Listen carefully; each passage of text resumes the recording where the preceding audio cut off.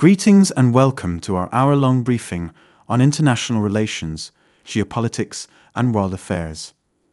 Our hour's concentration is on electric vehicle technologies. As you can see, with EV manufacturers competing to start production on the EV Tesla Redwood is in the works for 2025 supplies. According to Elon Musk, the $25,000 Tesla Redwood is expected to launch in 2025. And this has not been the case with a favorable policy from the US Biden administration towards the EV company of recent. But before we get into the soon-to-be Tesla 2025 crossover Redwood, it is important to find out how the Tesla company moved US government to work in the pathway of the company. Let's investigate this development further. Tesla's rapid role reversal in the still emerging field of EV charging is capped by the government financing rush. When compared to rivals, Tesla's charging network was completely unique a year ago. Supercharger stations were a benefit only available to Tesla owners and were mostly incompatible with other EV brands. Based on a Department of Energy database, the company's network is extensive and comprises over half of all public fast chargers in the United States. Due to differing opinions on labor unions, the Biden administration also avoided direct communication with Tesla, with the president and his proxies mentioning the firm very infrequently during his first 2 years in office. Since Biden is a well-known supporter of labor, Musk is against labor unions trying to organize employees at Tesla facilities. Afterwards, in February of last year, Tesla made a deal with the White House to make thousands of its chargers available to drivers who weren't Tesla owners. This agreement allowed the firm to apply for federal funding. Tesla debuted its first charging station meant to accommodate non-Tesla cars in the same month. An even more noteworthy development occurred in the spring when Ford Motor announced that it would incorporate Tesla's charging technology into its cars by 2025. Carmaker after carmaker adopted this strategy. Stellantis, one of the final holdouts, said this month that it would also switch to the Tesla plug. The firm is the manufacturer of the brands Ram, Dodge, and Jeep. Businesses hurry to adopt the Tesla standard due to the unreliability of charging stations that utilize the primary rival standard, known as the Combined Charging System, or CCS. The sales of EVs are beginning to suffer from this lack of reliability. For EV drivers, the broad implementation of Tesla standards may have the following two significant effects. It would make using Tesla's current supercharger stations simpler for owners of future EVs from all brands. Additionally, Tesla's plug would begin to show up everywhere. Other non-Tesla charging networks have adapted the Tesla standard, as automakers have. The transition of the industry to Tesla technology has placed government authorities in a challenging scenario. The U.S. Department of Transportation's Federal Highway Administration is in charge of overseeing federal investments in EV charging. According to the statute, the Federal Highway Administration, FHA, created regulations in 2022 that limited the recipients of federal funding to combined charging system chargers. The Highway Office conceded to a new reality in December. Federal funding may be granted to a charging station that incorporated Tesla's technology, provided that it additionally featured a combined charging system outlet. The new Joint Office of Energy and Transportation, which was established by the Bipartisan Infrastructure Law, praised Tesla's standards' technical adoption, and the Federal Highway Administration commenced the process of amending federal laws to incorporate it. There are other names for Tesla's system. The North American Charging Standard is the term that the industry has taken from Tesla. It has been given a distinct name, J3400, by Society of Automotive Engineers, SAE, International, an organization that establishes technical standards for a wide range of products. The White House started sending a similar message at the same time as the Federal Highway Administration was adopting the Tesla system. Biden's Council of Economic Advisors member Heather Bushey stated at a briefing in December that Tesla's standard is providing flexibility for the federal program and is rapidly increasing in popularity. In the meantime, the White House has changed its position on Tesla from total neglect to sporadic mentions, despite Biden's ongoing objections to Musk's hostility toward labor unions. Musk spoke with John Podesta, the president's principal advisor on renewable energy, and Mitch Landrieu, the administration's infrastructure czar, towards the end of January 2023. Subsequently, a reporter inquired of White House Press Secretary Karine Jean-Pierre whether this implied a reconciliation between the government and the business. With all the politics done and dusted by Tesla and the US government to relieve the company of some many struggles in production, the Redwood crossover 2025 is promised to soon be here. According to Reuters, Tesla informed its suppliers that it plans to begin manufacture of a new mass-market electric vehicle codenamed Redwood in mid-2025, prior to the company's earnings call on January 24, 2024. 4 individuals with knowledge of the situation provided that information. According to 2 of them, the new model is a small crossover.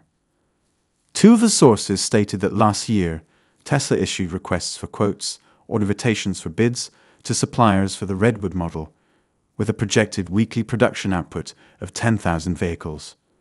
Reuters was informed by 3 sources that production would start in June 2025. Elon Musk stated that Tesla plans to begin manufacturing of the new model in the second half of 2025 at its Austin, Texas, facility during his remarks during the results call later on January 24. It will eventually be constructed in 2 new factories, one outside of North America and the other in Mexico. According to earlier reports, Tesla is interested in establishing a facility in India to create less-priced electric cars, and it also intends to build cheaper automobiles at its manufacturing near Berlin. According to the sources who spoke with Reuters, the upcoming Tesla design is internally referred to as MV9X and would come in 2 or more variants. But first, in order to help YouTube understand your preferences and allow you to receive new video updates whenever they are uploaded on this channel, if you're enjoying this content, please consider supporting this channel by liking it and clicking the subscribe button below. I'm grateful. Now let's move forward. It's intriguing that the new model's codename is Redwood. Former Tesla CTO J.B. Strobel founded Redwood Materials, a battery recycling business. As of right moment, Strobel serves on the Tesla board of directors. It appears that Redwood holds a deeper significance for both Musk and Strobel. Although there aren't many details yet, the new Tesla model will be constructed on a completely new platform that most likely combines all of the manufacturing knowledge that Tesla has amassed over the previous 14 years. High-pressure castings are likely to make up all or most of the car's chassis, which should reduce production costs to the point where the vehicle can be offered for sale to the general public for about $25,000. That would enable Tesla to compete with traditional automobiles, particularly following the application of the $7,500 federal tax credit. Additionally, it would enable Tesla to compete with Chinese automakers, particularly BYD, which is stepping up its aspirations to sell vehicles to Australia, Europe, South America, and other continents. It's also anticipated that Tesla will be able to boost the number of vehicles it sells annually with the Redwood model. Musk boasted 3 years ago that his company would boost its sales by 50% annually on average through 2030. However, growth was only about 27% in the previous year, a figure that would have cheered up most executives in the auto industry but disappointed investors.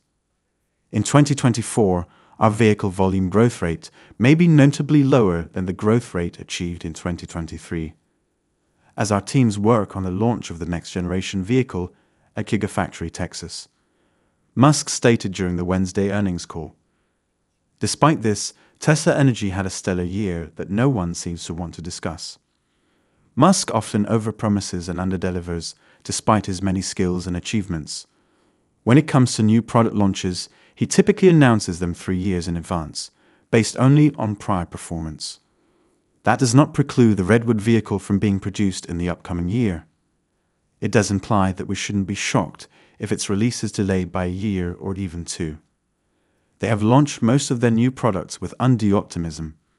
Volume production is probably going to start in 2026, a source told Reuters.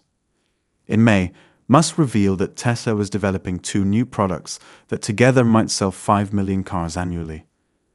At Tesla's annual shareholder meeting, he declared, "The manufacturing techniques and product design are head and shoulders above anything else that is present in the industry." Based on the same vehicle architecture, Tesla intends to produce an entry-level $25,000 electric car, and the low-cost robotaxi, according to Walter Isaacson's biography of Musk, which was published in September and features interviews with the CEO and executives. Musk stated on Wednesday that he is frequently positive about the future. There were no details provided regarding the features or price of the vehicles, and Musk cautioned that his timeline should be taken with a grain of salt because of the difficulties involved in developing new manufacturing technologies. However, his current schedule indicates that we will start production towards the end of 2025 and will be sleeping on the line practically. Musk went on, "To build a car in a way that has never existed, you have to design a machine that has never existed." During Tesla's annual shareholder meeting last year, he declared, "The manufacturing techniques and product design are head and shoulders above anything else that is present in the industry. It will be tough to turn a profit on the new, less-priced EVs considering the expense of batteries and the ongoing challenges in building high-quality, low-cost cars." According to two different sources who spoke to Reuters, Tesla disassembled a Honda Civic in order to learn how to build cheaper cars. The Honda Civic is priced starting at $23,950 in the US.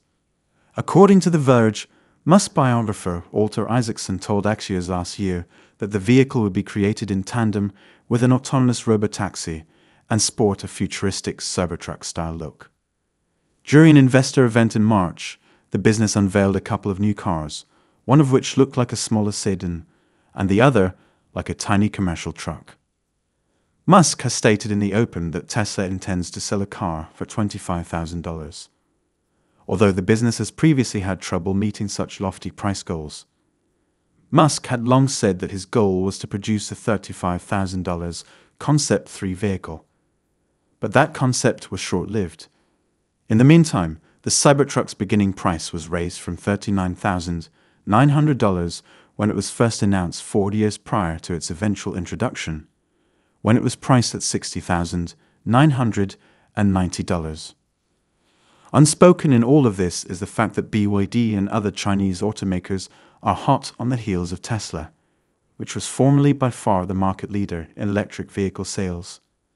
In 2023, BYD sold more fully electric vehicles than Tesla did, and it is now matching Tesla's price reductions dollar. BYD is challenging Tesla, much as Tesla once challenged other automakers to create attractive electric vehicles. That concludes our discussion for now. Thanks for watching. We hope you will be doing us in our upcoming video.